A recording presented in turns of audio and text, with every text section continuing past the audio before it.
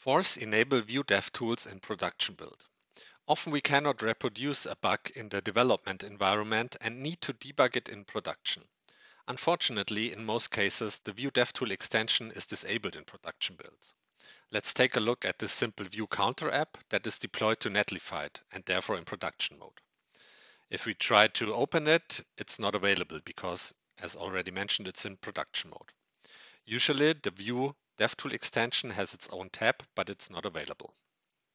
Luckily, there's a way to force enable this extension. Let's take a look how we can do that.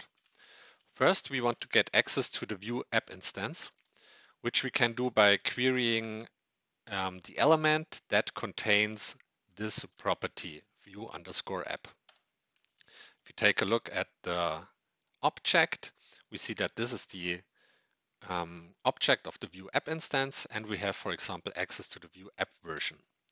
Let's store the version in its own variable. Double check that it's available. Okay. Next, we need to get access to the Vue Devtools instance, which is available on the global window object.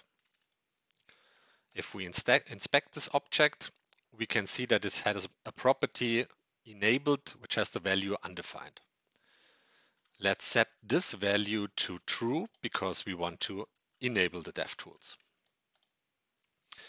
Additionally, we need to reinitialize the Vue app instance, which we can do by calling emit on the DevTool object, and we pass the emit name, the Vue app instance, and the Vue app version.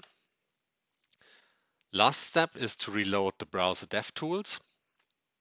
And if we now check the tabs, we can see that we now have the Vue Devtool extension enabled in our production build, and we can, for example, manipulate the data of the count value.